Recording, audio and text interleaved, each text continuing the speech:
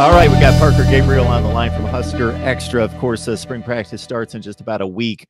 Parker, your thoughts about as you just kind of review personnel losses and the incoming class, the guys that are going to be on campus that might make an impact, although that's just very, very young, just in the door. But in regards to guys waiting in the wings that have been around the program for a year or two, your overall thoughts before we really dig in, hopefully in the next few weeks, on spring practice about what you're going to be looking at.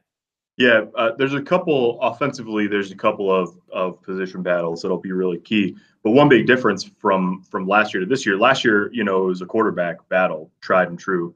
Patrick O'Brien left halfway through camp. We came out of spring ball last year with Adrian Martinez, Tristan Gebbia, and Andrew Bunch competing for the job. There's none of that this year. It's Adrian Martinez's job. They really like Luke McCaffrey, the youngest of the McCaffrey family. He's a mid-year enrollee. He's just getting going, first semester in college. They love his athleticism and what he can do. But I mean, Adrian Martinez is the guy. But the wide receivers are a really big question mark. They lose Stanley Morgan. J.D. Spielman comes back. He's one of the best returning receivers in the Big Ten. But after that, I mean, 2 through 4 ostensibly is wide open. And there's a couple of freshmen who are already on campus in Jamie Nance and Wandale Robinson who will have a chance to put themselves in that conversation early.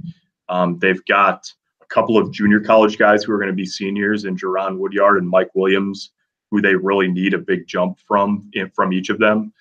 They've got some guys in the middle, Cade Warner, Kurt Warner's son, who's a walk-on, and Javon McQuitty, who's coming into his 3rd year in the program. That there's a lot of names in that conversation, and there's a lot of production that they need to find in that group. So it's a matter of just figuring out there, turning the guys loose and letting them compete there. And then they've got to replace 2 offensive linemen, including a center position.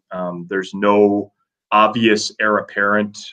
So it's going to be a 3, a 4, maybe even a 5-way competition for center and left guard.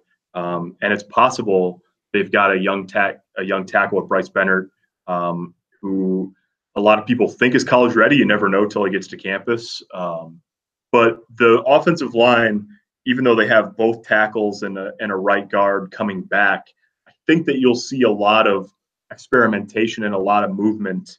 And it'll be interesting to see what the top 2 lines look like there. But that won't really be decided until August, obviously.